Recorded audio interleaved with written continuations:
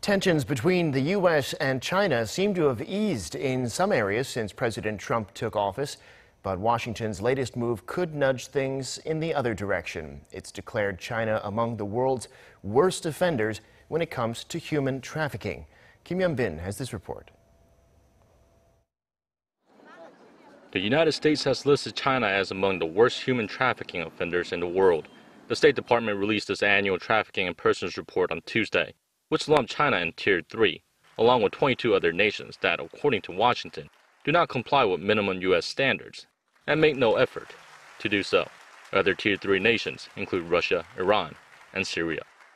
China was downgraded to Tier 3 status in this year's report, in part because it has not taken serious steps to end its own complicity in trafficking, including forced laborers from North Korea that are located in China.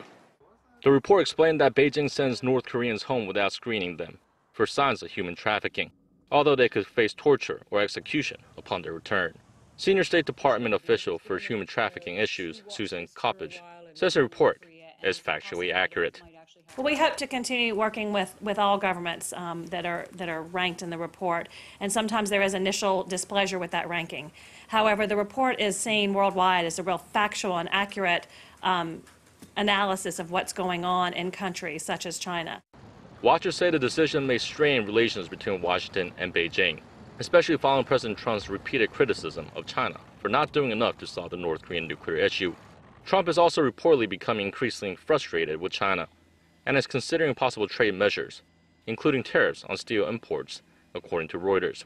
The report also named North Korea as one of the worst offenders of human trafficking for the 15th consecutive year, for not exerting any effort to prevent such human rights abuses. Hyun-bin, Arirang News.